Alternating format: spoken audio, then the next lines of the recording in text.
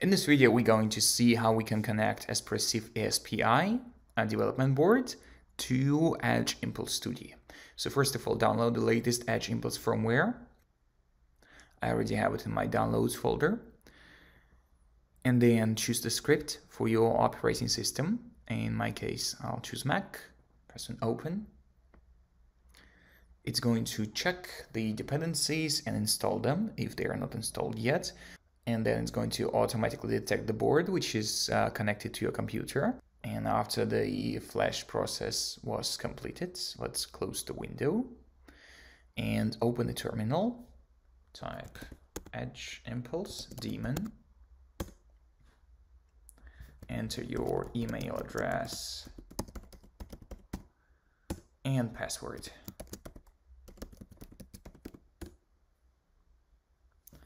Choose the project you would like to connect to.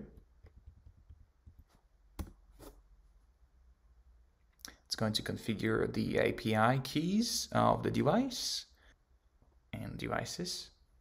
You'll see your device connected, and there's going to be a green dot here saying it's connected through IP, and you'll be able to go to data acquisition. And for example, I'm going to take a snapshot with the camera.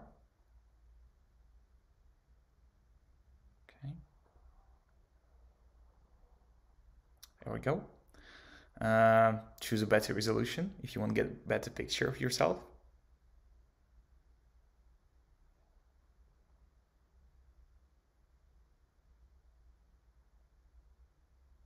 That's much better. All right, so that was pretty easy and not complicated at all. And you can try other sensors like built-in microphone or ADC sensor. And then you use that data to train your model and deploy to the device.